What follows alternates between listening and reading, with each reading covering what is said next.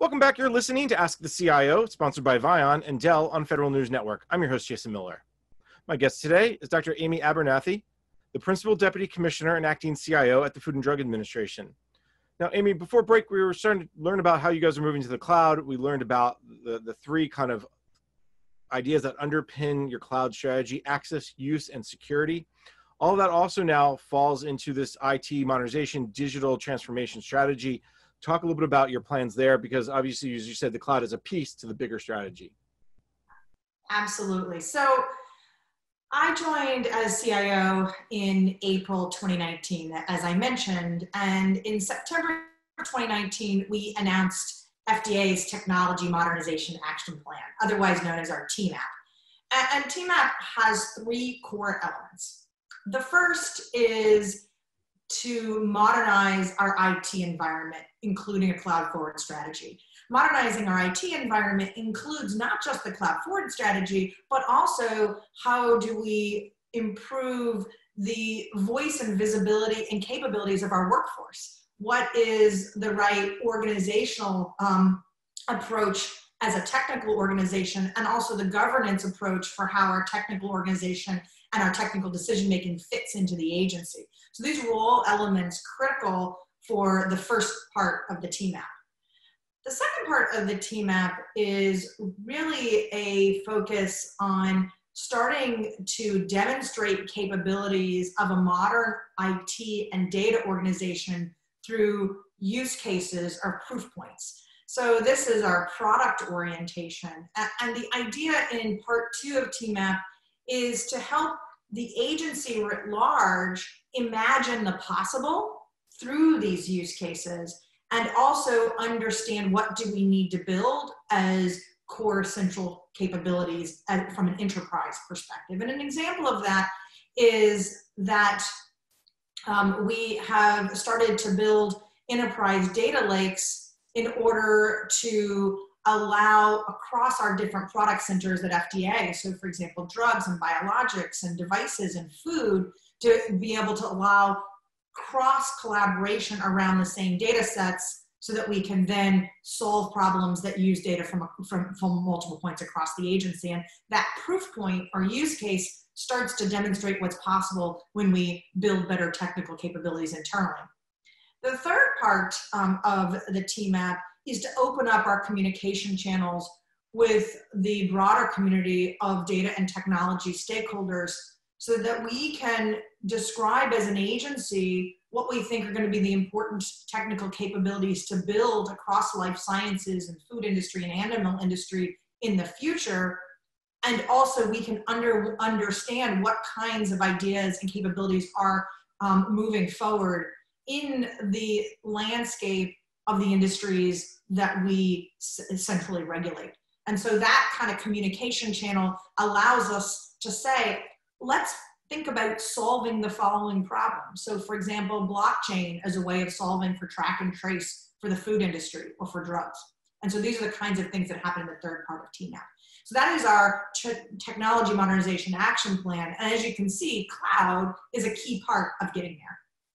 All right, a couple things to back up there on. Let me start with the TMAP. So you launched it in September 2019. I'm sure there's a set of milestones and goals around them. Let's start with the modernization of the IT environment. You said it's not just improving the moving to the cloud, but really I think you said the voice and visibility of our workforce, technical governance approach, decision-making, all those important kind of things that again, I'll go back to underpins good technology. Let's start with the governance piece. How have you approached that? So when we first started off with the Technology Modernization Action Plan, our governance model was predominantly a technical governance model. Each of our product centers, so as I mentioned, FDA has these different product centers. You can imagine they're like our business units, so drugs and biologics and food. And each product center had a technical representative onto the overall CIO council, but it was largely disconnected from the business. So we created a new governance model that had several features. One was each of the business units or product centers, as we call them, has not only a technical representative, they have a business representative, and that both of those individuals have to be high enough in the organization to represent decision making. The second is that we really clarified the financial decision making, not just in line with FATARA, which we were previously doing, but making sure that this was well understood within the day-to-day financial workings of our overall agency, so that everybody started to align on what business decisions we were making as an agency, not just from a CIO perspective. So that was a second key difference. And then the third was we up-leveled where the governance council reports in the agency so that there's visibility at the highest level of the agency. And because I'm the principal deputy commissioner, that really helped because I could help to maneuver the placement of the governance model at a visibility level that then allows us to push that forward.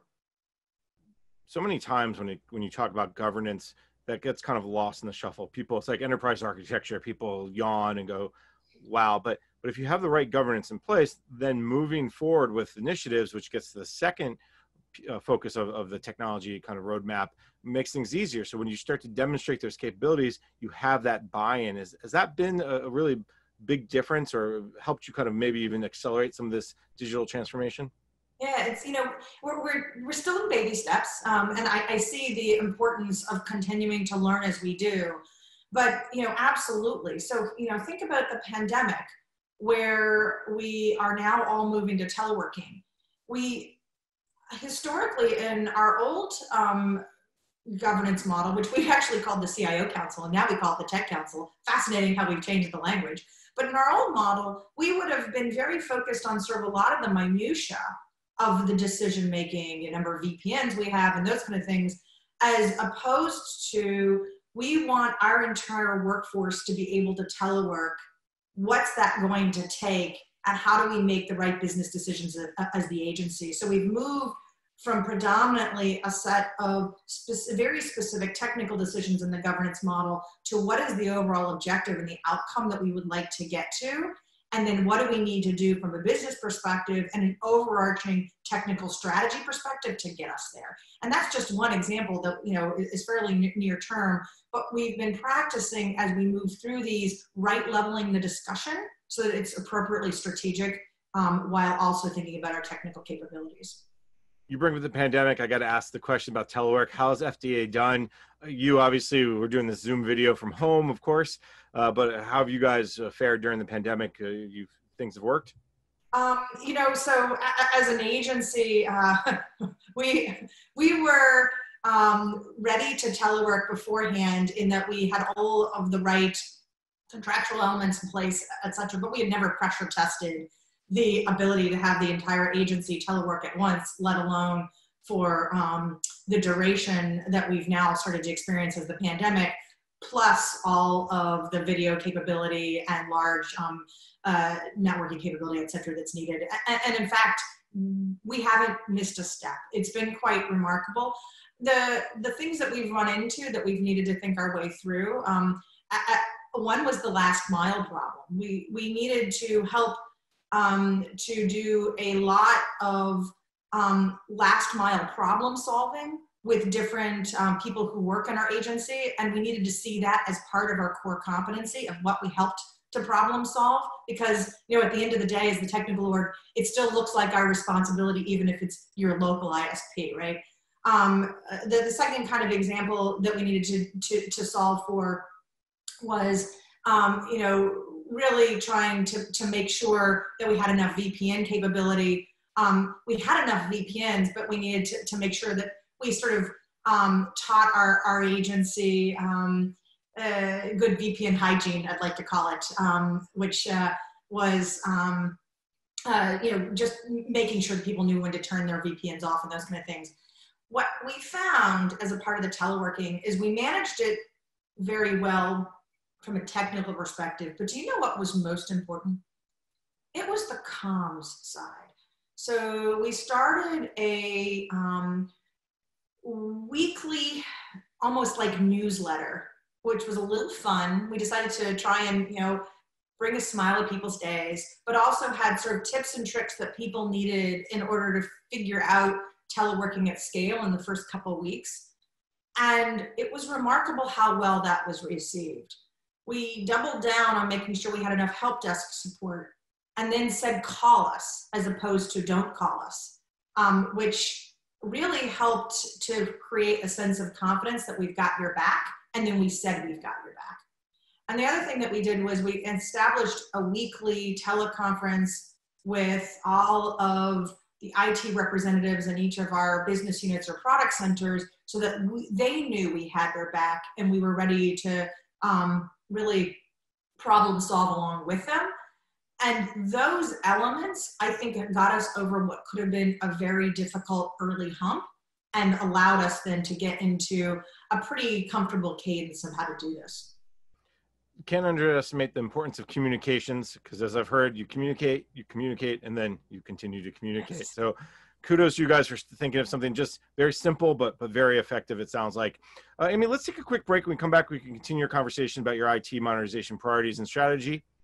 My guest today is Dr. Amy Abernathy, the Principal Deputy Commissioner and Acting Chief Information Officer at the Food and Drug Administration. I'm Jason Miller, and you're listening to Ask the CIO, sponsored by Vion and Dell on Federal News Network.